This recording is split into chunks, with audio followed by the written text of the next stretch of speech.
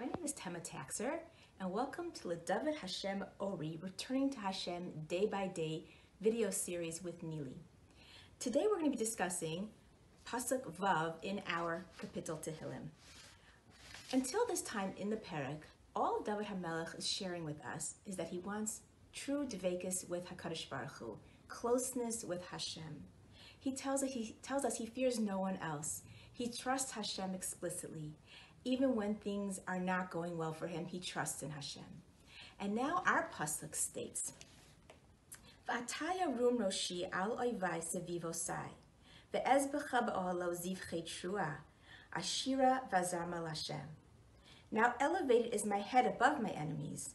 Around me, I will slaughter in his tent offerings, accompanied by joyous song. I will sing and chant praises to Hashem. And what struck me in this pasuk was that the expression of praise to Hashem occurs 3 times: Trua, Ashira, and Azamra. All David HaMelech wants to do is praise Hashem for everything in his life, the good and the bad. Now that his enemies have fallen, he's praising Hashem for all that he has done for him. The Otzer Midrashim states, Lo bara HaKadosh Baruch Hu es ha'olam ela bishvil shira uvezimra. Hashem did not create the world only for praise for him.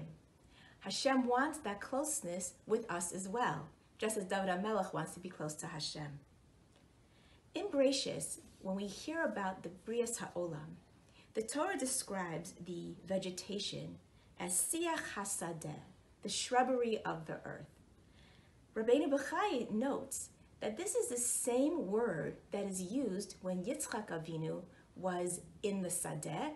It says Yitzchak was lasuach basadeh. He was meditating in the field. Rashi says lasuach, that was tefillah. That Hashem wants our davening. Hashem wants us to be close with him. That's how we attain this closeness. Tefillah and shira are all one and the same, coming close to Hashem. We are now in the time of the Yamim Noraim, where there is intense tefillah, much davening, long davenings, but we need to remember that it's an opportunity for us to have tremendous dveikus with Hashem, the closeness that David HaMelech so desired all the days of his life. Wishing everyone a wonderful Elul and a ksiva v'chasima tova.